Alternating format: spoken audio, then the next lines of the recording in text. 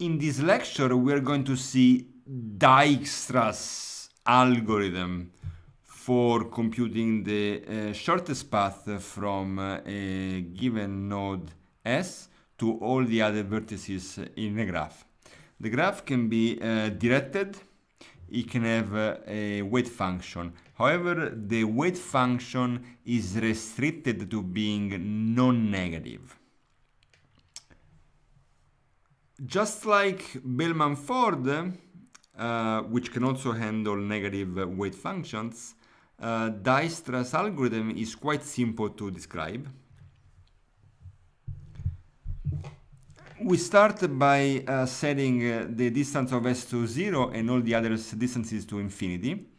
And here we begin by initializing a Q to V, all the nodes in the graph. And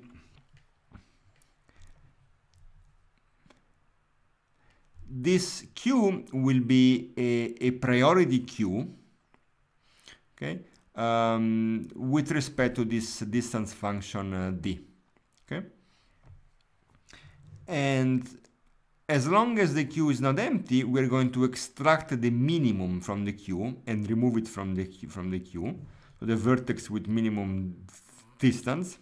And then we're going to relax all the neighbors of U. So for each view in the adjacency list of U, we're going to relax the edge UV by setting again dV to the minimum of dV and d of U plus the weight of the edge UV.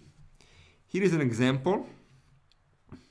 Okay, so the beginning, all the nodes are in Q, so white and gray are in the Q. Gray is what we extract from the Q, and the black nodes will be outside of the Q. So at the beginning we extract S, and then we're going to relax the edges leaving S. That's these two edges. Okay. Then the minimum now will be node Y, which has a distance of 5. So we're going to relax all its neighbors. So the node T will now get a distance of 8. Node X will get a distance of 5 plus 9, 14. Node Z will get 5 plus 2, which is 7. Okay. Then again, we extract the minimum, which is Z, 7. We relax all the neighbors. So that's going to turn this 13 in. It's gonna have the distance. It's gonna set the distance of X to 13. Then the minimum will be the node T. So we relax again all its neighbors. That's going to modify the distance of X. Then we extract X, and that doesn't do anything. And this is how the algorithm finishes. The running time for Dijkstra, which is the algorithm here, depends on the data structure for Q. So the naive implementation without using anything fancy like heaps is just a simple array, and now extracting the minimum will cost you linear time. And so the running time for this implementation would be v squared plus e. This is just because for every node in the graph we have to run the extract min operation, which costs v, and e is just to go through all the edges here overall. Can we do better than this? Of course we can. We saw earlier a much better data structure. So using a min heap, we can give a much faster implementation of the queue, which allows us to extract the minimum in time just logarithmic in the number of nodes. And this will give a total running time for Dijkstra of the order of v plus e times log v. And in fact, this can be improved somewhat to v log v plus e, but it's not very interesting to us right now.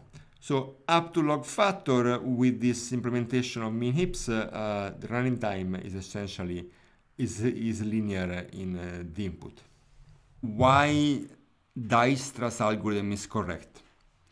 The claim that we make is that when you extract u from the queue, then the value d of u will be equal to the true distance delta s of u in the graph.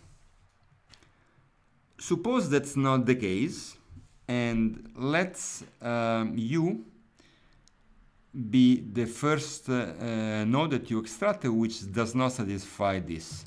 And let us consider the queue right before you extract. Let's take now a shortest path from S to U. S is not in the queue. Some other nodes may not be in the queue. And then let's assume that Y is the first element in the queue along this path. Okay?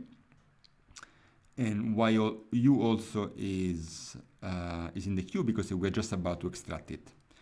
Okay, the first thing to observe is that the distance of x, the value d of x is equal to the delta s of x. Why is that? Because x is not in the queue, so it was extracted from the queue, and u was the first violation of this property that is equal to delta. So all the ones before that were extracted before, they do satisfy this property here. So d of x is equal to delta s of x.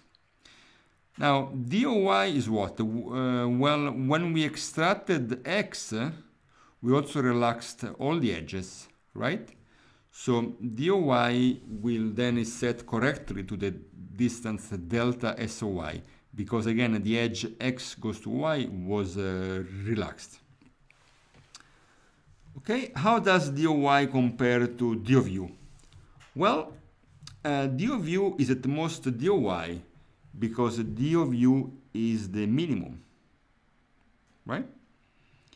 But d of y is equal to delta of s of y, as we just remarked. And because we took things along the shortest path, delta of s of y is at most delta of s of u. And this concludes our proof.